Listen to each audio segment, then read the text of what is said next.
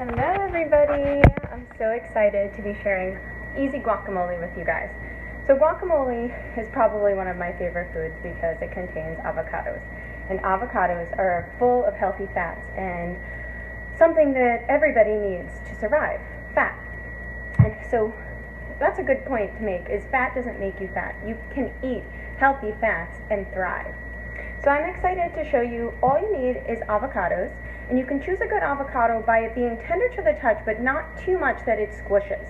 So the only way you would be able to squish to the core is if you applied a good amount of pressure with your fingers to the pit, and you could squish through the skin. But I don't advise you doing that, or you'll have guacamole, you'll be making guacamole with your hands through avocado coming out of the skin.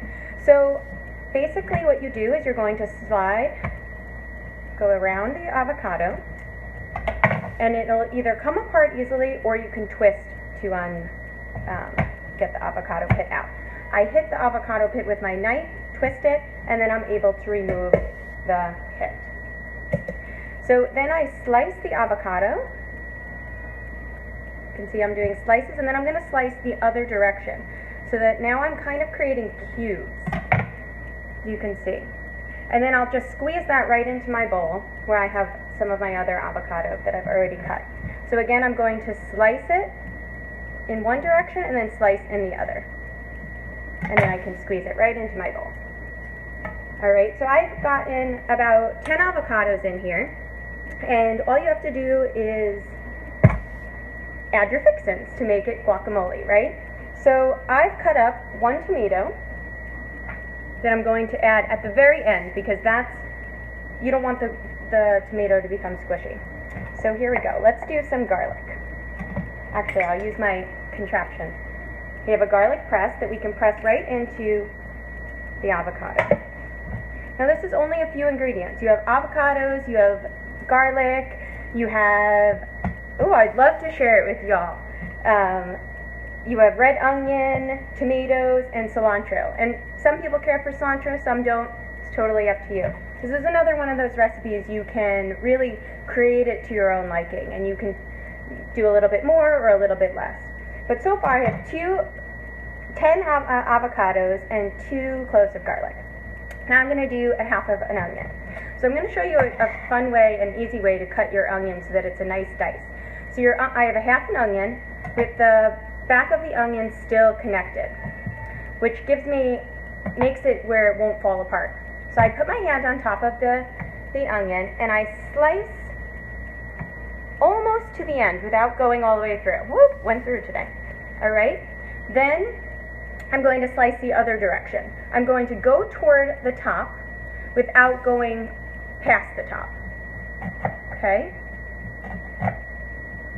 And you can make your onion slices as big or as small as you'd like.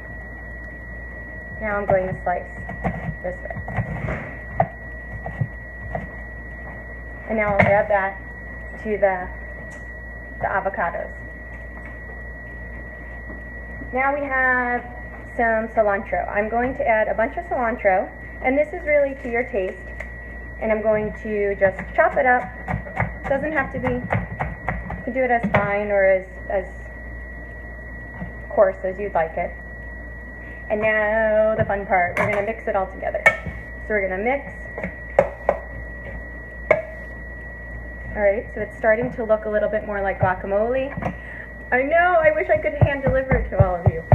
I'm going to mash. Okay, and now I'm going to add the tomatoes in.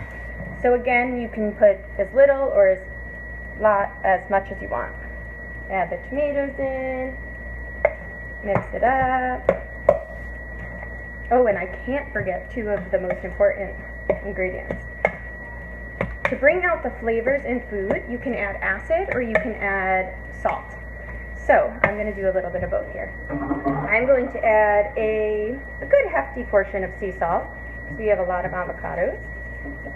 And then I am going to add some lime, which is acid.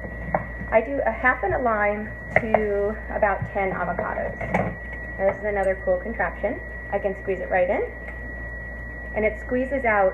You'll get the most lime juice out with this cool little contraption. You can see here. You can also use your hand. I mean, it's good muscle power, right? And then you get to just mix it up really good.